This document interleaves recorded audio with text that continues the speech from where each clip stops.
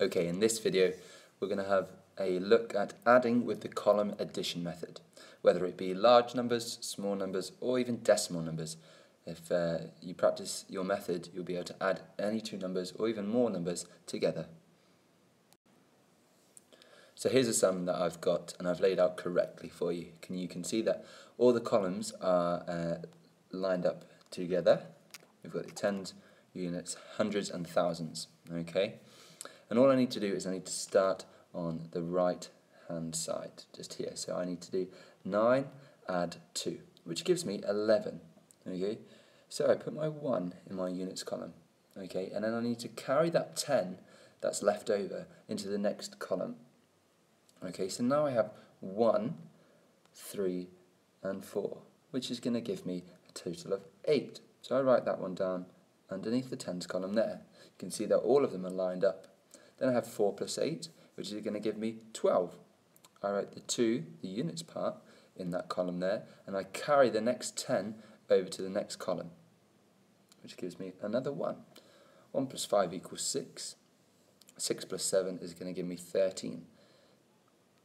But I have no column here on my left hand side. I have no column here. So basically all I'm going to do is write my answer just like that. So there you go. It's very easy as long as you remember to carry your numbers over to the next column if the answer is greater than 10. But what to do if you've got some decimal numbers? Okay, you're not always going to be able to line up your columns. Okay, so the most important fact to remember here is to line up your decimal points. Okay, you can now see that my decimal points are above and below each other.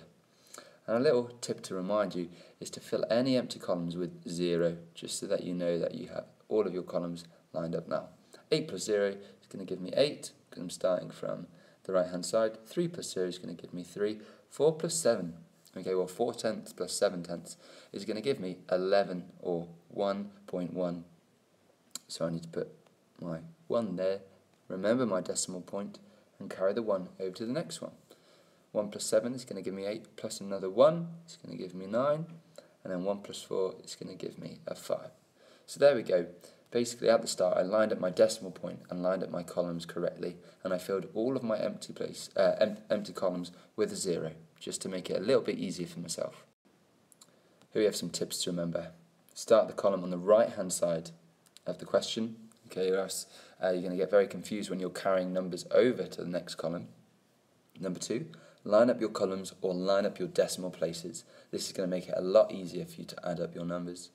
Number 3, fill any empty columns with a 0, and that's going to help you add a lot easier, because it's just something to make sure that you're doing it correctly. So good luck. I hope you find this video useful.